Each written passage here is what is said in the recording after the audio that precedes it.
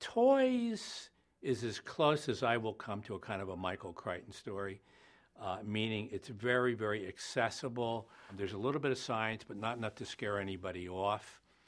The notion here is that the government can no longer control people with politics. It can no longer control people with religion. And now it's the toys, meaning things like our Blackberries and iPhones, et cetera, et cetera. The society in toys is kind of interesting in that the humans are kind of the jokes of society, and there's another class, elites, who are mostly human, but a little bit of computer added in, so that they are indeed, or at least they consider themselves to be superior to humans, and the conflict is quite interesting.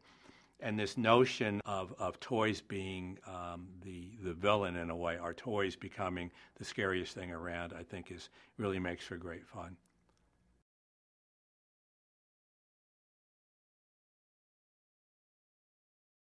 Both Toys and Maximum Ride deal with a future where science is both very promising and also very scary.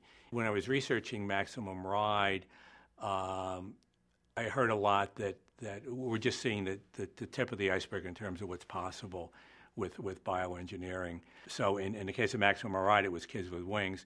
In this case, it's just a superior race, and humans kind of being perceived as the bottom of the food chain.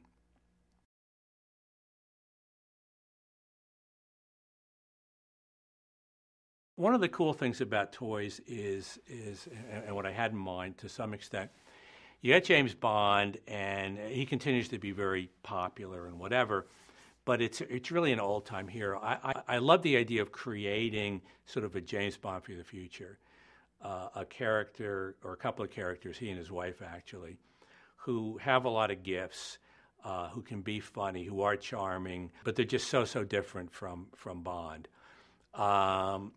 And I think that's one of the reasons that Toys is a particularly cool movie project. What we're doing now a lot of times is I'll go out and either write the screenplay or commission the screenplay myself and get that going, because I just think we can do it a lot better than Hollywood could in terms of speed and what it takes to do it financially.